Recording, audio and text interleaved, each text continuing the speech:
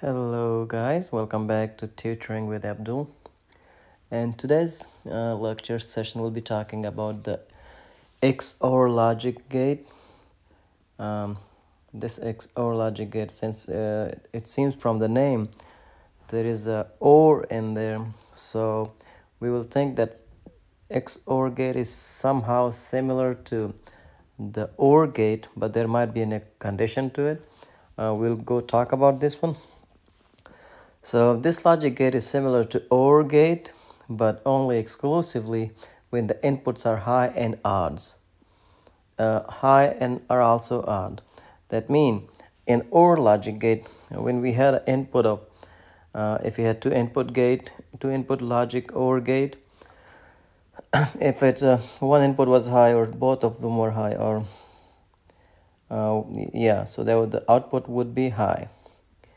But in this case, if we have a XOR gate, only the output will be high if we have an odd input high. That means if you have a two inputs logic gate, if you have two input logic gate, one of the input is high, the output will be high. If both inputs are high, the output will be low, because the exclusive condition for the XOR gate is the output will be only on if you have odd inputs high. So we will talk about that when we move on. So XOR is often shortened for exclusive OR gate. So that's how we said XOR, exclusive OR gate. So how that works, let's say before we do anything, let's talk about the symbol. The symbol for the XOR gate is symbol for XOR gate. Okay, so this is similar to the OR gate. Let's draw an OR gate. There is OR, but there is your input coming in, so that is the OR gate. But if we have a line here that will make it exclusively, that will become XOR gate. So that will be input A and input B, and that will be A plus B, and there'll be in OR gate we had A plus B, that was OR gate. But when we have a plus surrounded by a circle, that means exclusively OR gate. Okay, so that is the symbol, and that's how we translate that symbol. A and B are inputs, and A exclusively ORed B is our output. Whatever you call it, that should be Y, C, any letter you want to call it. So that's the symbol for that XOR gate. Boolean expression for the XOR gate is, we already kind of give you idea in earlier when I wrote down the symbol. The Boolean expression for the XOR gate is, if it is two input, it will be A plus surrounded by a circle B. That means that's exclusively OR. This is our Boolean expression for two inputs.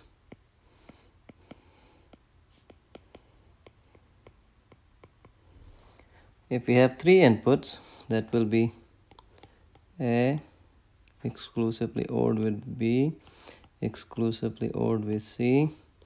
That will be for three inputs. Okay. Now, since we talk about these right now, the next thing will be going to how we turn on these outputs and what is the condition. We said the outputs are only on if we have a odd numbers of inputs high. So that means if we have two inputs XOR gate, one of them, any input, if any input is on but only odd number, if it is two input, one only. If it is more than two, that will be at least odd numbers are on, the output will be on. If it's even number on, the output will be low or off. Okay, so let's draw a circuit. And so this circuit, in this circuit, this LED light will be only on if we have one of the input on only. Okay, so I'm naming everything here. So this LED light resistor, switch A and switch B.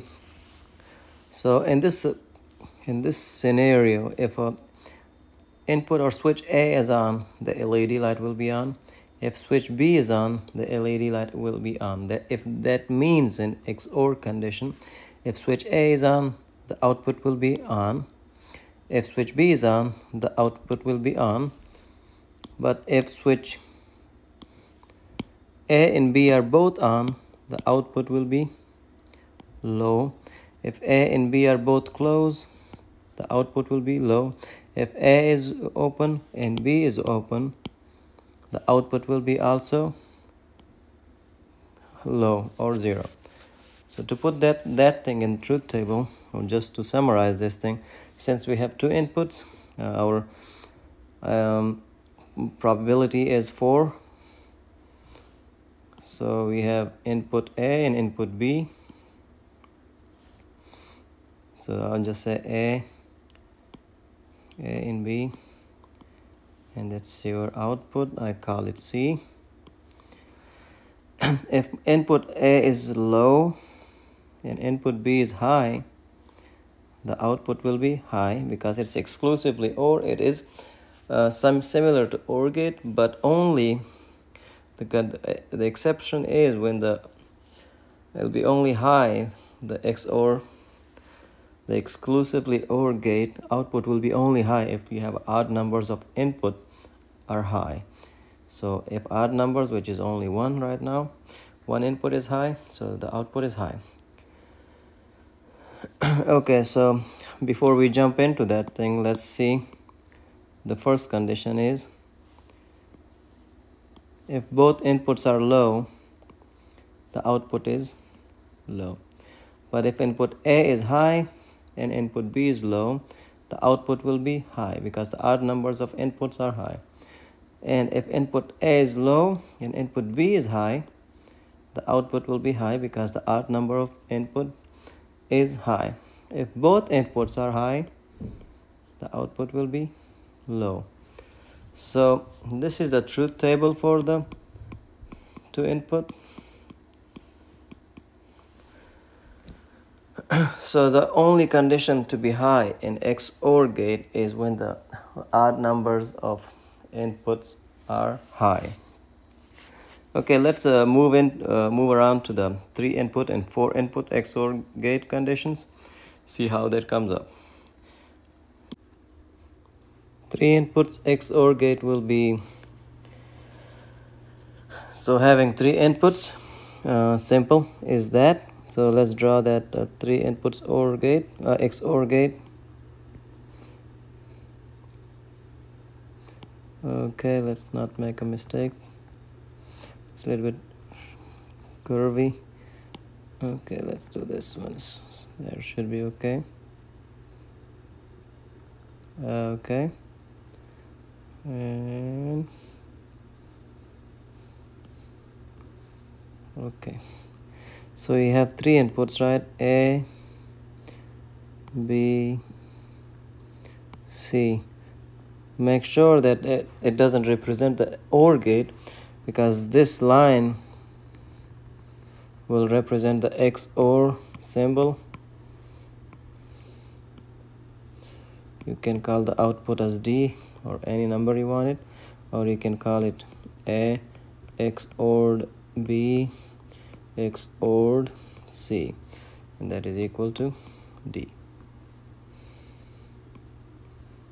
Alrighty, so that is our symbol.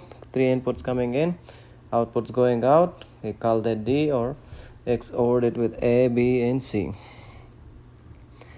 So this is actually the Boolean expression for that is A XORed B, that is XORed C. So that's plus surrounded by a circle mean XORed. Okay, so that's my XOR symbol right there. Oops, that's okay. So that's XORed Boolean expression. Alrighty, now going on to the this is a Boolean expression symbol, and this is a logic symbol. Let's write it symbol logic or logic symbol. Okay, so we said that's the 3 inputs. A is XORed with B, and that is XORed with C. Okay, the condition for that will be, since we have 3 input, we will have 8 conditions in the truth table. So let's draw that. I can't even draw a straight line. Okay, so let's make it as straight as possible. Alrighty, we had a output is called, we called it D. Alrighty, let's do this. Yes, we can do that. Let's get it. So input A, input B, and input C. Remember we said that the XOR output is only high if we have odd numbers of inputs high. Okay, so the first condition in each gate will be if all the switches are closed. If all the switches are low. So if they're all off, the output will be off. But if you have a input A on and input B low or off, input C off, the output will be high, because we said the exclusive output conditions are when you have odd numbers of inputs high. Second condition, if input A is low, input B is high, and input C is low, the output D will be high. Okay, condition number 4 is if your input A is high and input B is high,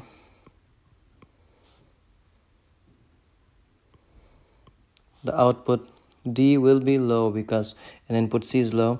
The output D will be low because we have even numbers of inputs are high, because 1 and 1 there are 2 inputs high. We only need odd numbers of inputs high in order to have output in exclusive OR gate. To the output should be for the output in exclusive OR gate to be high.